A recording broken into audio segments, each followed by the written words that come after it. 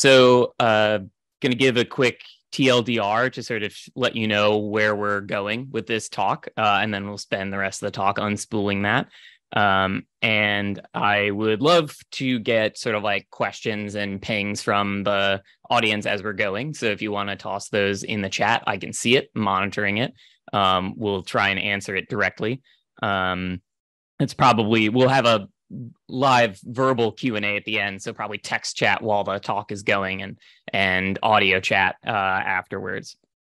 Okay, so what's the TLDR of this UX for Louis kind of this what's our outline? So the key thesis here is that one thing that large language models have done is unlock a new type of user interface, the language user interface. And like all user interfaces, language interfaces need good design. This is what makes them better, one better than another, design, as much or maybe more than engineering.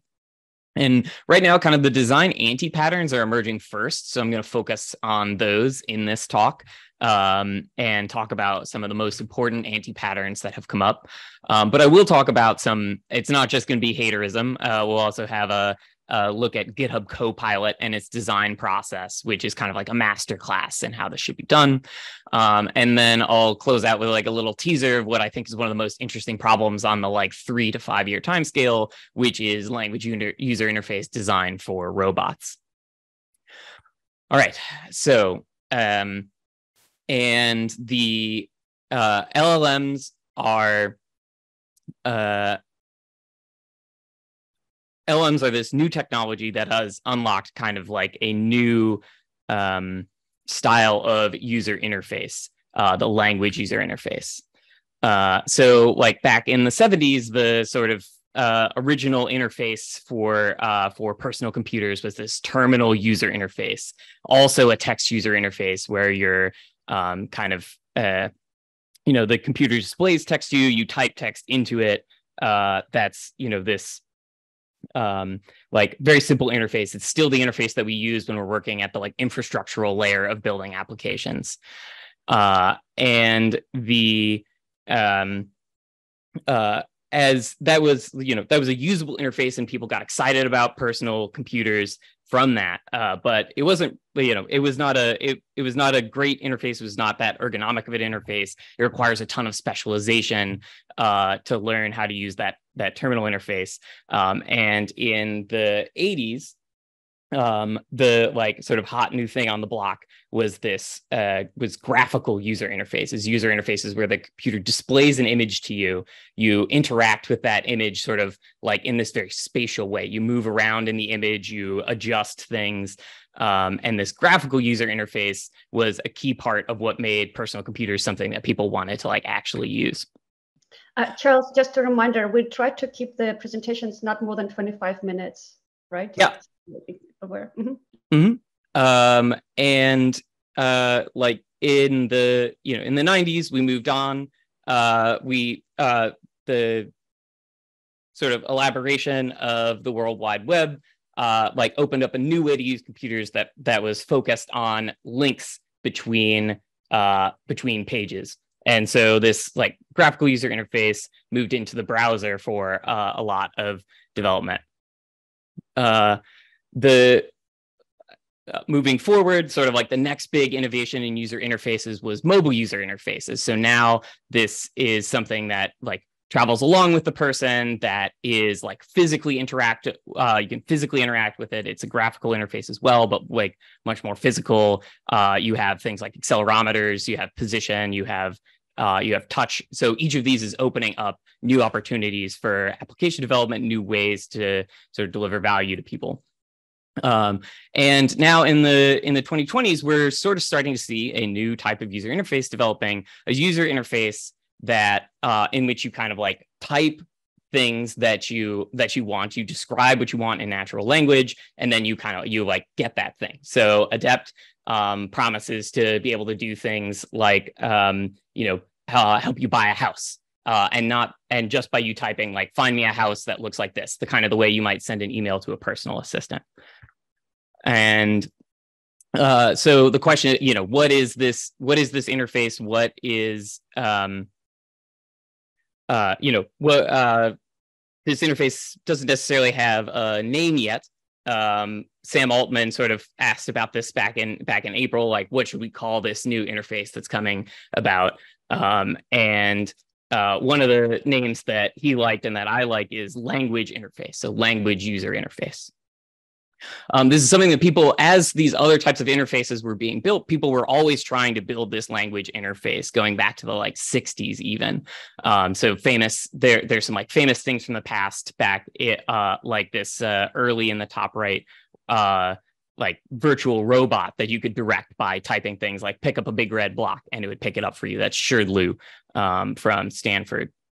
And early search engines were presented as a language interface to the internet. So this is something people have tried for a long time. Why is it possible now? Why it wasn't possible in the past, because it's hard to understand language.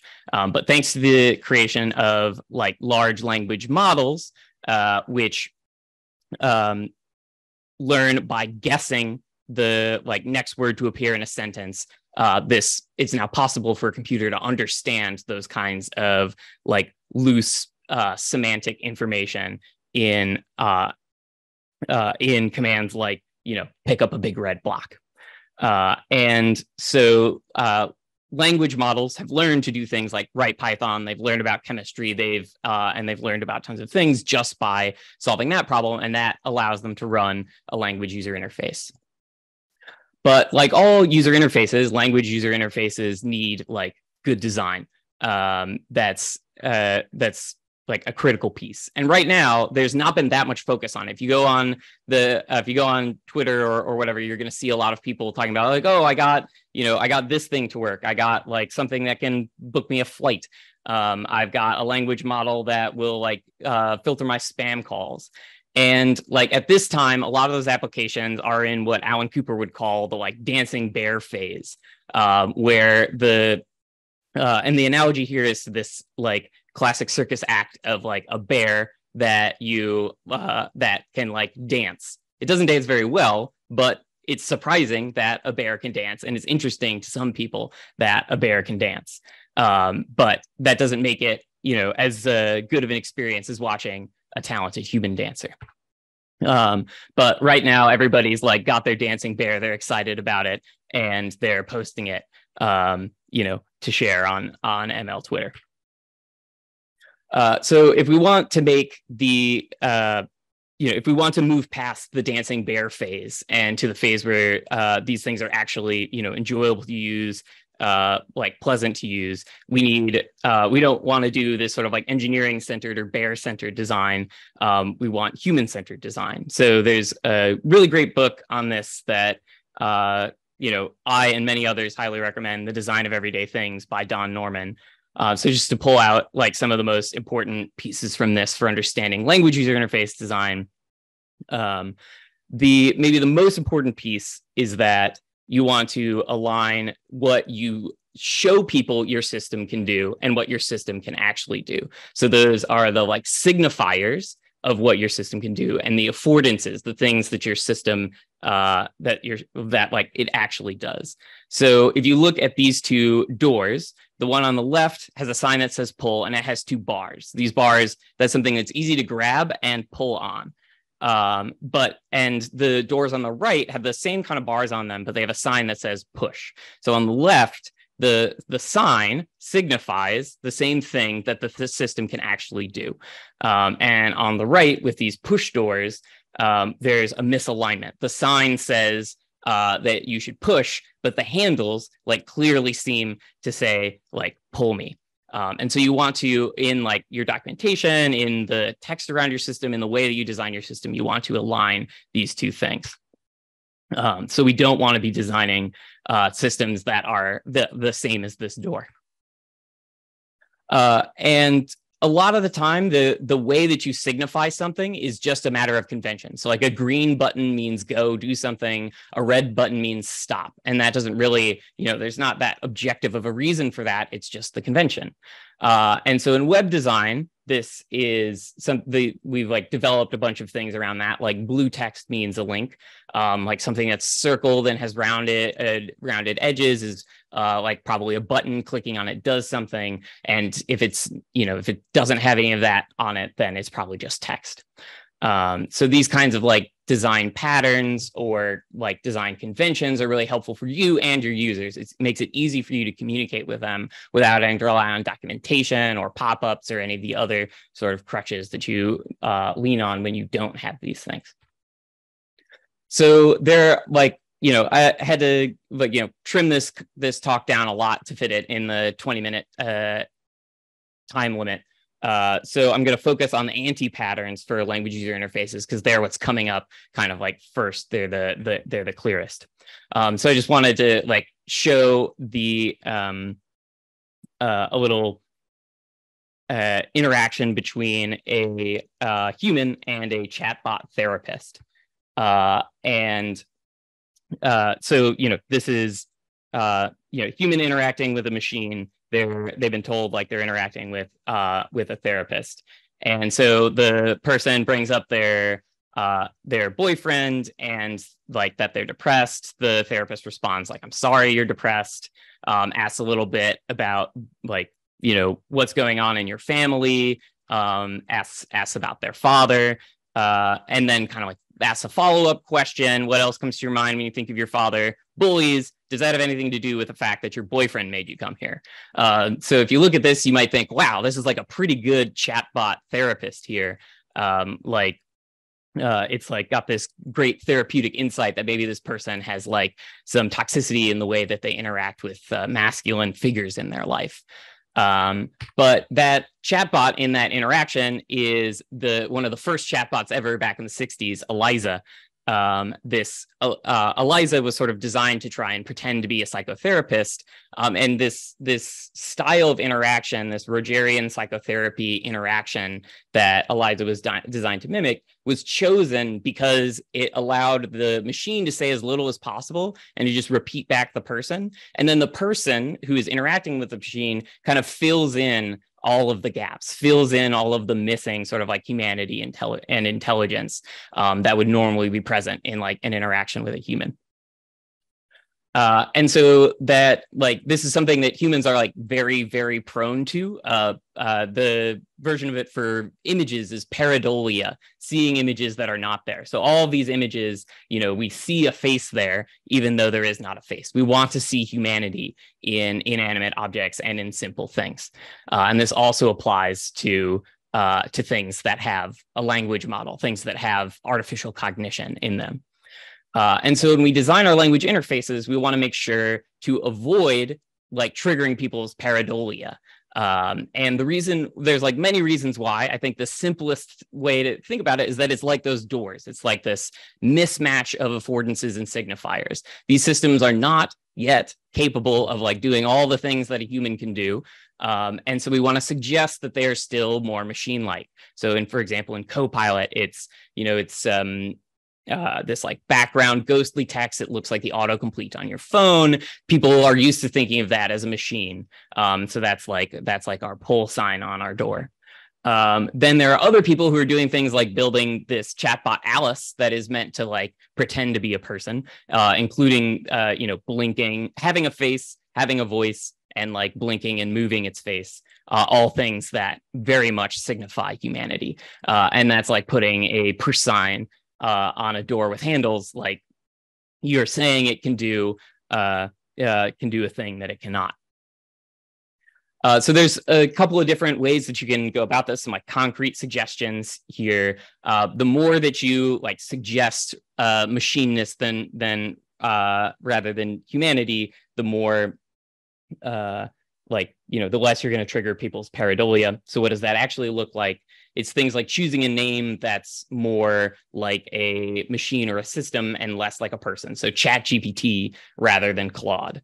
And this system is often going to need to refer to itself while speaking. You could have it use human pronouns, gendered pronouns even, but that is going to suggest humanity to people. Alternatively, like you having the system refer to itself as a system, or it, the way you would in the documentation for a system, is going to signify like machine likeness.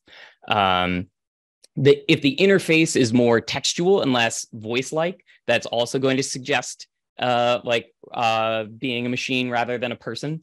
The like simple things like the font can also change these things. Like if you use monospace font, the sort of like signifier of code and machine identifiers, that can help a ton, as opposed to like printed or even like handwritten, like sort of fake handwritten text. If you do use a voice, like leaning into things like voice cloning, getting fillers, pauses, the things that people have when they speak, that's going to suggest more humanity than a like directly synthesized voice that sounds like a computer from the 80s. And if you've ever interacted, to give like one more example of why you might like prefer signifying machinist rather than humanist, systems like Alexa and Siri have these like very nice voices, have these very like even human seeming voices, but then they don't have human seeming intelligence. And this causes a ton of frustration for users, including me, that like you get into this feeling like you can talk to it like a person because it talks like a person, but then it doesn't have that same intelligence in response. So there's other people who have sort of like dialed in on this about like it's important to set expectations with your users carefully in the design of your system, in the onboarding for your system. And so Eugene Yan has written a little bit about this and has written other really nice things about kind of like design and language models.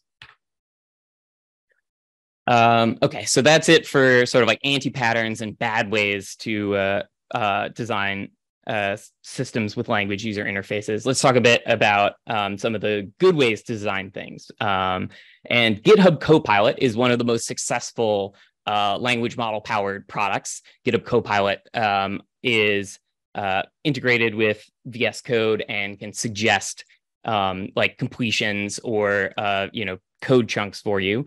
And in addition to being in addition to being one of the most successful products, it's also one that the creators have actually spent a lot of time kind of like talking about how they built it and sort of sharing what they learned.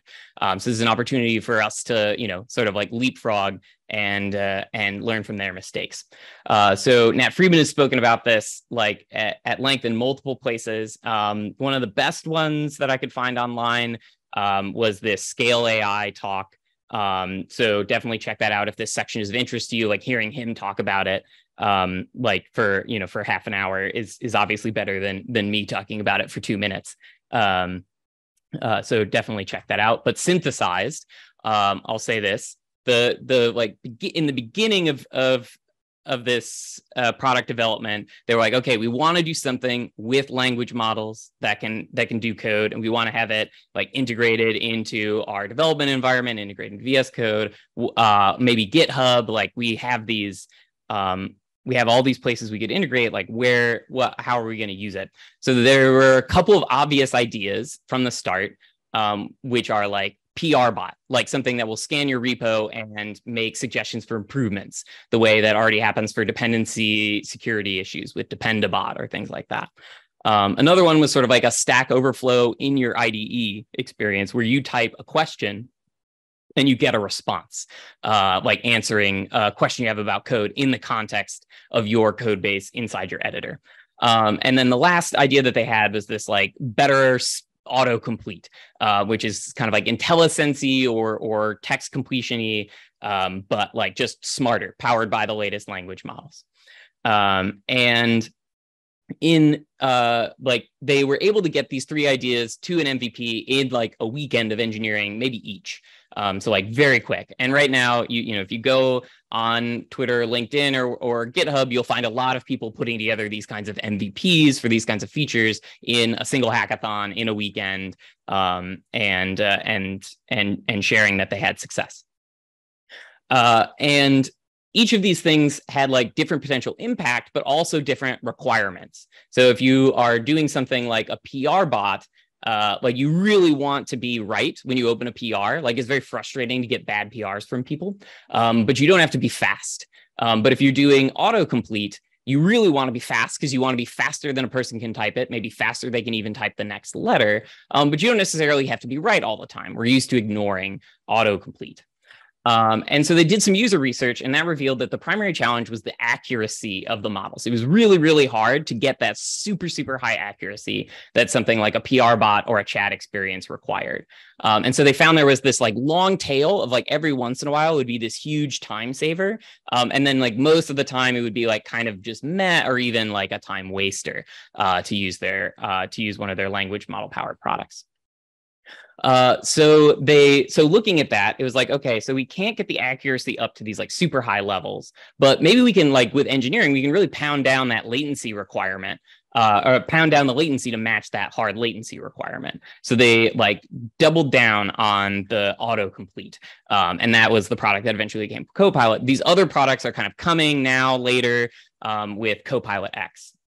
So then the second phase after like getting it up and going in a weekend was months of this like painstaking user experience research to do things like A/B testing of a bunch of features, which was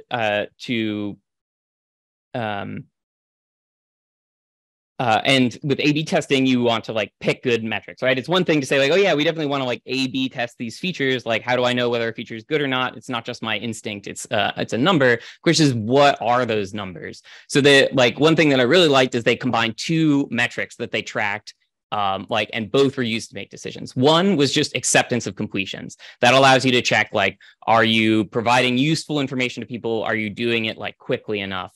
And so that's a nice metric, but that misses all the people who are not even using your product, so they don't even get a chance to either accept or reject a completion. So they also looked at product stickiness, and they looked at retention 30 days after the person has started using the product. And so that's a pretty hard metric, and it takes a lot of discipline to like sort of force yourself to like wait that long to get information. But it's something that they found was super critical for figuring out things like that it was really important to make sure that this thing was like in the background so that people barely even noticed that they were using it. Otherwise, they would get frustrated with it and like kick it out. If they didn't get frustrated with it, eventually they would have one of those aha moments where it saves them like 20 minutes. And then they would get interested in actually learning how to use the product, learning how to like kind of prompt it, learning how to interact with it. And yeah, I think those are the kind of the most important like takeaways there. Do A/B testing with the right metrics. And then like maybe something we also saw in that quote from Eugene Yan, sort of like find ways to allow it to be like easy to dismiss, be in the background, et cetera. And there was a question from Niraj about the models that were being used in building GitHub Copilot. Yeah, so these were OpenAI models. They had like early access to OpenAI models, which is also a very helpful thing. If you're going to be building a feature, you can get out ahead of the competition if you have early access to these models. But actually, maybe relevant to that, sort of the bias of a lot of AI researchers, that's where I came from, that's where a lot of people at OpenAI came from, is that like the important thing is accuracy. I want to make a model that's as smart as possible. But what they found was that every time that they like rolled out a bigger, slower, but smarter model that like had 95% completion acceptance rate, like that would have negative impacts on other metrics. And people cared much more, and the like latency was the more critical thing, because like fast latency means you get lots of shots on goal. And so then the total number of acceptances and the total amount of value delivered to a user was actually higher with less intelligent models. And the like result of this was this product that is like very much beloved. Lots of people really like using Copilot. There's like open source efforts to create like a version of Copilot that uses open models and interacts with open editors, like, because this is a clearly successful product and something that developers really like. And so, they were able to build this highly successful product by doing this like careful design process. So I'm conscious of the time. I know we wanted to have like, 20, 25 minutes. So I'll just close out by saying, like right now, people are really focusing on like developer tooling, web applications. These are the easy things to build with language models. But the most interesting things to build with language models are probably like more long horizon things. One of the problems and the thing that's like sort of most exciting for me right now is robotics. one of the problems for making useful robots is you want them to be usable in kind of like general situations, not just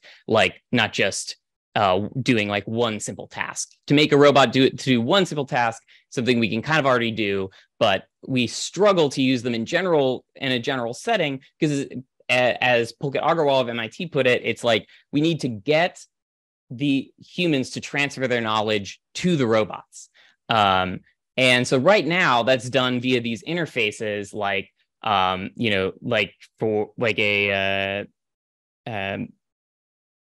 either like a text interface or like a traditional application interface. So you can see this in things like Spot, self-driving cars, in Roomba, and these things are not very easy to use and they're not very flexible. There's research ongoing right now at some of the large tech companies, including Google and Meta and elsewhere, on making robots that you can do things like just say, like, hey, I just worked out. Can you bring me a drink and a snack to recover? You don't have to remember what's in your fridge. You don't have to integrate your fridge with some smart fridge tracking technology so that it can talk to your robot. You can just say the same way you would to a friend or a domestic servant, I guess, bring me a drink and a snack. And the robot figures out how to do it. So there's a lot of things required to make this work. So this is not something you can like ship in like 2 months right now. There's multimodality. There's like concerns of on-device inference, network inference, like safety, reliability. But this is like on a couple of year time scale. One of the really, really interesting problems in user interface design is going to be like, how do you make a good interactive interface based off of language for something like a robot? All right, so to wrap it up, just like overall, language user interfaces, new way to interact with computers unlocked by large language models, this like fundamental technological discovery. They really badly need design. We're already seeing these anti-patterns emerging really quickly. And you can learn how to do some of that design, how that process works from people like the team that built Copilot. And there's lots of opportunities, not even just in like the next 6 months, but in the next like decade on sort of mastering these skills. And I'll just close out by saying this talk was originally given at the Full Stack Large Language Models Bootcamp. You can learn more about it at that QR code. It was also a joint talk with Sergey Karyev, who has really changed my thinking on design. So definitely check out some of the things that he has written and done. And it's not just about design, the large language model bootcamp. There's lots of engineering stuff, operations, and like project building and all that kind of thing. All right. Cool. Do we have questions? Feel free to unmute yourself and ask Charles directly if you want.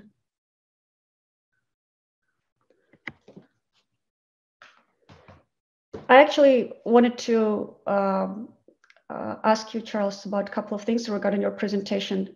When you were talking about anti-patterns, I will ask my question later. Yeah, feel free to unmute yourself.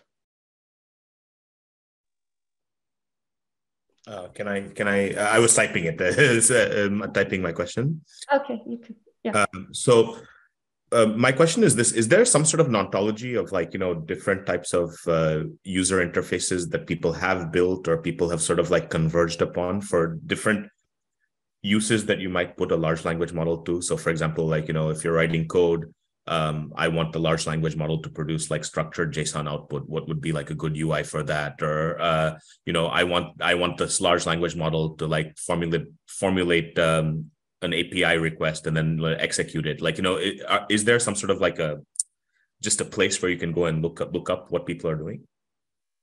Yeah, I don't think that it's gotten sufficiently like figured out that there's a place that you can like, just look up the answer the way that you might be able to with like web UIs or other stuff. So I think that like that ontology is still emerging. I would also say narrowly the thing that you brought up, which was like showing structured JSON output, is like pretty hard. Yes. So that's like a particularly challenging one. I even struggle with like, displaying JSON inside of like I write a lot of like tutorial Jupyter notebooks about how to build things with neural networks, and the JSON is always like the hardest thing to display. So I don't have a great answer for that. I'll say like one thing that I cut for time to make sure we'd have time to actually do these interactive question and answering was from the original version of this talk, some stuff about what the like patterns are for language user interfaces. So like the primary ones that we identified were things that look like kind of like highly like very active click to complete, where you like type stuff and you click a button to like actually trigger the language model to do stuff. That's been kind of deprecated. That was like mostly the OpenAI playground, the kind of like original interface. It's the most obvious thing. Text goes in, text comes out. You start off with like a Python function that does that. You turn that into a button. Like since then, people have moved on to things like autocomplete, like the Copilot style, a more command palette style where you can like choose from a set of options, which is what like Replit and Notion use. And then chat, one-on-one chat is kind of the one that most people have moved towards, like inspired by the success of ChatGPT.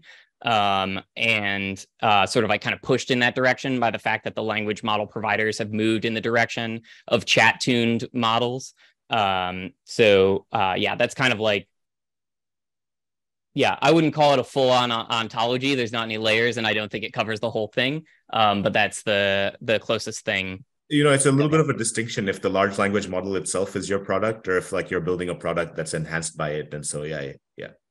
Yeah, that's a great point, Niraj. Yeah, there's like large language models, I think, are like databases. There's like a small fraction of people for whom like the actual technology itself is the differentiator. And a lot of those people need to spend like a ton of time on R&D, and they get spun out of universities the way these like Apache licensed database technologies do. And then everybody else just like has features that happen to use a database, but that's like maybe not that important to the user. Like I don't care whether somebody is like hitting Redis or not when I'm like interacting with their website. I care about their website. So most of this was oriented at people who are using language models to deliver features inside of their products. Maybe it's a core feature of the product, but still, it's like the language model is like kind of back of house stuff. Actually, on a related note, I see Abdul Karim asked a question, but he can't unmute himself. He asked if there are Apple human interface guidelines or Google design, like material design elements for these kinds of UIs. Yeah, that's a great question. Yeah, I want to say that the answer is actually yes, but I don't have the links. Like it's not as developed as the things that you have for like, web interfaces, mobile interfaces that have been around since the late 90s, 2010s. So like, yeah, you can just like download the literal design elements that these people use and then just use them yourself. I think that there are there's some guideline-y level stuff available. I will look that up and send it to Sophia to share it with folks. If anybody is able to like find it, I want to say that Microsoft has written about this, like because they have early access to the OpenAI models, and that would be the primary one, and then maybe also Google. Cool. I see a question from Jay. He's asking that voice interface was a big thing a few years ago. Does any of the user experience work in that space to help shape the interaction design for LLMs? Yeah, that's a great question. Yeah, mostly how I have heard those like voice interfaces. So if I'm understanding the question correctly, the like voice interfaces we're talking about are things like Siri, Alexa, those kinds of things. And most of the time what I hear is that the thing that made those products like less sticky and less successful than maybe the designers hoped was that the things were not like smart enough and capable enough of handling like a language interface. So that is something that language models might be able to help with. There are a couple of blockers on that. One is that you need super fast inference in like a voice interface. Like with text, I'm used to like waiting a few seconds for a coworker to respond. But or maybe even a few minutes, but not so much with voice. Like if I'm speaking, I want to be spoken back to like pretty much immediately. And like turn taking in a vocal conversation is also challenging. Then there's like those latency problems like are related to also like, you can't really run a large language model on an Alexa. It's like too resource intensive. And so that's maybe something that will change over time as the amount of compute and the amount of cost required to get a given cognitive capability decreases, as it has decreased in the last like year or two. And then the last piece is that the language models right now mostly need to get text input, and it is hard to turn sound, like audio of human speech, into text. And that's maybe something that a really smart language model can sort of like learn how to handle bad transcripts the way that humans can do when they're looking at bad transcripts. But it's surprisingly hard to get like that last mile of high quality in a transcript. And especially when you're in like a noisy environment with lots of distractors, when you're in like a cocktail party problem type scenario. So so those are all things that make it a little bit challenging to use the language models there. I see a question from Nick. Do you think about autonomous agents? Basically, is autonomous agencies the next big thing in your opinion? Yeah. So on a short time scale, it feels like doing stuff with agents. Yeah, maybe it's important to like get actually a definition of like, what is an agent? So we make sure we're talking about the same thing. So for me, an agent is something that can pursue goals in an environment. And that usually means like a language model that doesn't just output text that lands in some chat or some browser window, but something that like can call an API that can interact with the tool. And in order to pursue goals, they often also need kind of like reasoning and planning. And in order to work over like pursue goals that are longer than like a few seconds, they need long-term memory. So agents kind of mix together planning, tool use, and memory. Each of those things are on their own, like they're not direct features of language models. They are things that kind of arose by accident or arose as like patterns for working with language models. And they each are like a little bit fiddly. And that makes the reliability of these things really low, which is a particular challenge for agents because they're doing like turn after turn after turn, like they're repeatedly operating. So the like even like a 90% reliability like plummets down to 0 when you have multiple turns. And so that makes them really hard to be reliable with agents. And so they are frequently just this like demoware that works for some cases and is not robust enough to be a sticky product. But we already have seen that tool use has substantially improved with OpenAI's most recent release of GPT-4 and GPT 3.5. So the language model providers are already starting to knock down the things there. Other people are working on like making the retrieval better and making long-term memory work better at the architectural and pre-training level. And planning is also something that I would suspect we'll be able to solve. So I think on a short term, like I think we're like going to maybe see like a cresting wave, but on agents where people get like disillusioned with them. But longer term, I think we will start to see the reliability required to use language models to drive agents. I'm actually wondering, basically, like agents have this different components which are like really challenging to develop and probably unlikely like one company to develop all these components. Or you think it can come from like one giant tech company that has resources to build these components? I think it's a matter of if this ends up being something that you 100% have to like pre-train a model to do, like you have to pre-train with retrieval That's not obvious, but that might be the case to get like really high quality like memory across thousands or millions of tokens.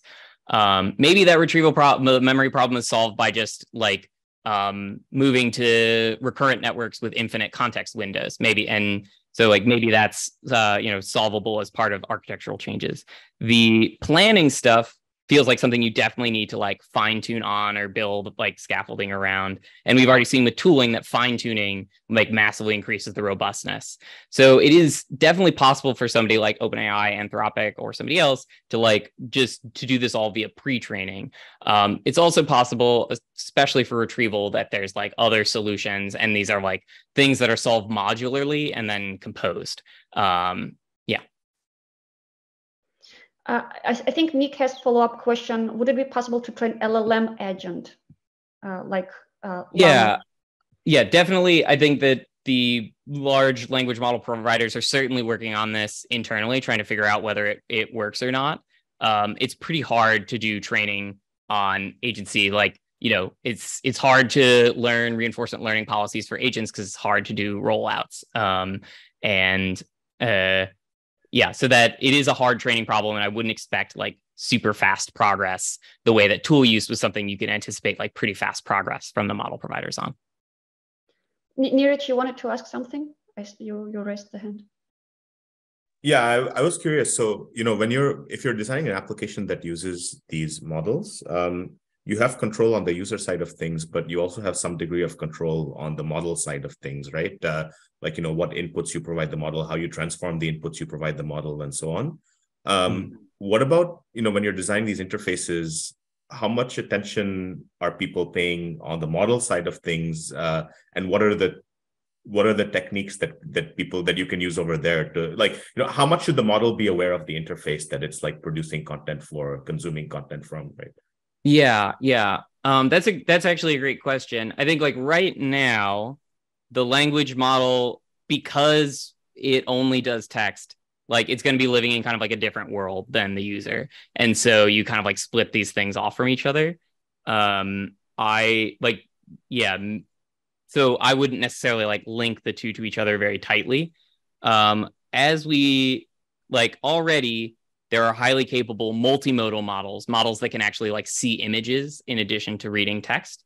And that is something that could change the way you design the way you use the models. You would want them to actually maybe see what the user is seeing, right? In the same way that you get a much better like support experience. Like you have the Apple Vision Pro, right? They're tracking your eye movements. And if I built an application that used that, I could just say what objects the user was focusing on. I don't even have to provide a full image or anything like that, right? I can just provide additional context to in some format to the language model. Yeah, definitely. Yeah, I don't know that I can think of any cases where that kind of like live information is provided to language models. Maybe the closest, like a kind of an analogous thing is in Copilot, sort of like recently opened files are used to like select text to go in there. So you kind of know what the person's thinking about or like might be thinking about. But I think, you have like latency, like with the eye tracking, like that's a super, super low latency requirement. Language models are really going to struggle. So I think the more likely thing is that you would share screen with a multimodal model in, this is like a year or so from now before this technology would be broadly available. And that would allow the language model to have more information about what the user is seeing, the same way that pair programming with a shared screen is better than just like trying to describe it over text. Do people think of these things as just learning dynamical systems? I mean, because that's essentially what these models are doing, right? They're like, you can encode any dynamical system as like a symbolic system, with a bunch of rules that go around symbol manipulation. I'm just curious if people are thinking about these things in this way. Yeah, I think for any way of thinking about language models, like there exists the like appropriate blog post or archive paper writing it up. I think we're like, it's like the blindfolded men in the elephant. You grab a piece of it. So there's a bunch of different ways of thinking about it. My preferred framework is for many things, it's just text prediction. You just need to like expand your mind about what it means to predict text. And then that can be really helpful. That can sometimes cause you to underestimate what they can do. So the other framework that I like to use is the universal simulator. So it's maybe closer to what you're saying about simulating dynamical systems. Like it's seen text on the internet. Text on the internet is the output of a bunch of different systems in the world. And so it's learned to kind of guess how those systems work and how they might produce text. And by careful prompting and fine tuning, you can kind of like pull out specific subsystems, like the one that simulates a Python interpreter or the one that simulates a Reddit user or whatever. And so those two things, like one kind of makes you overestimate them and one kind of makes you underestimate them. And it kind of like playing those two off of each other for understanding both. And both of them have lots of nice papers sort of like elaborating mathematical background on how to think about them. Thanks, Charles. Yeah. Mm-hmm. I see a question from Jen. Thank you for fantastic presentation. I'm curious about where you envision an onboarding chat service to be positioned on the latency and accuracy table. I see. I'm curious about where you envision an onboarding chat service to be positioned on the latency and accuracy table. Okay, so we're talking like I've landed on your website, I'm starting to use it, and you've got like a pop-up window that says like, hey, ask me questions about your app. That's like maybe helping a user go through a journey of like learning how the application works. Okay, so for latency, you don't have you're not in the turtle or the cheetah setting, using the emojis from the table. You can't afford to like spend 20 minutes deciding what to say next, but you don't need to do it in like half a second or less, or 100 milliseconds or less, like you might need in autocomplete. And so that puts it more like the Stack Overflow in your IDE kind of thing in that chart. So you're like you're basically like competing with humans who might otherwise deliver that to people. So then the question is accuracy requirement.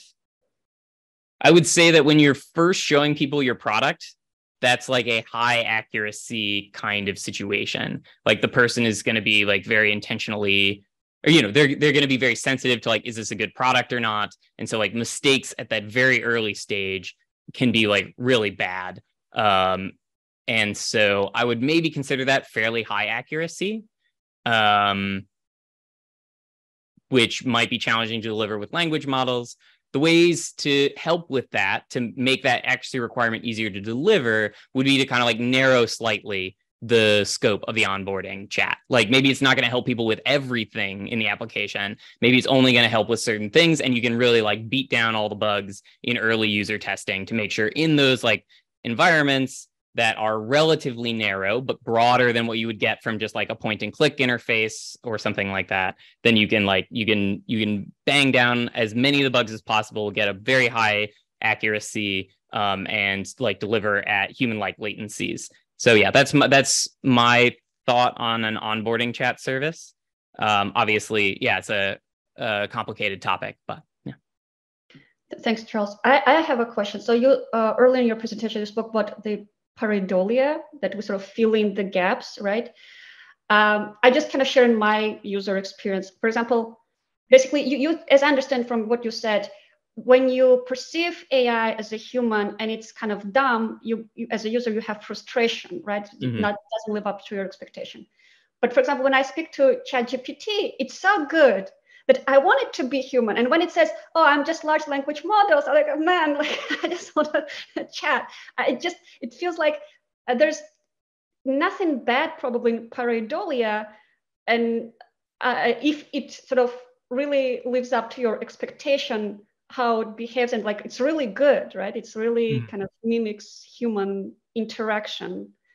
Or you think that the industry where it's going, it sort of emphasizes, no, this is machine. That's why they call it it. They sort of through interface, they want to emphasize that it's not human. Don't think about it as a human. Is this where like the industry is going? Yeah, that's a great question. I think that the last 6 months, the industry, or like maybe even 8 or 9 months, like there's been a tilt in the direction of kind of like seeming very human-like. It like maybe paradigmatically, the shift from text completion to chat is like very much a switch from seeming like a machine to seeming like a person. I think you're right that it's obviously great if you can deliver, like, if you can deliver human-like affordances, then it's fine to have human-like signifiers, right? And that's something that we as humans who interact with humans a lot have a ton of intuition about what affordances a human has, and there are lots of rich signifiers for those affordances. The challenge is that is a very, very difficult set of affordances to provide. And so a lot of people get extremely frustrated with ChatGPT because of how high it signifies like a bunch of affordances that it can't have. Like, it forgets stuff over time. Users get mad. And so that maybe the final resolution of this is probably neither to use classical machine-like signifiers, as I'm suggesting now, or to like lean into pareidolia, as some people are doing, but to develop like a different design vocabulary for language models that suggests the kind of like affordances that their cognition actually has. But that is like, it takes time to do that, right? It took time to develop a mobile-centric design language, like 5-10 years. It took time to develop a web-centric one. So I think it will take time to get to that. And in the meantime, I think the safe choice is to lean to machine style signification, be defensive in your construction of these user interfaces and around LLM powered features, and to expand outward from there. Yeah, sounds Yes, great. it's so annoying because it's like uncanny valley. So you get like this kind of effect where you're like, it's kind of sounding human, but it's condescending. So you're like, yeah, that's a great point. Like, yeah, you are bringing on a ton of baggage and importing a ton of poorly maintained dependencies if you signify humanity. Do you understand correctly from your use case with Copilot that basically when they deployed the more advanced model, but the latency was longer, like people were frustrated. So basically users, they're okay with mediocre kind of help rather than like excellent help if the mediocre help is deployed much faster. Yeah, so there, I think, we got a little echo there. You might need to mute Sophia. Oh yeah, there we go. Okay. Oh, someone's coming. I'm not sure who that is, but okay. Are we good now? I think it is you, Sophia.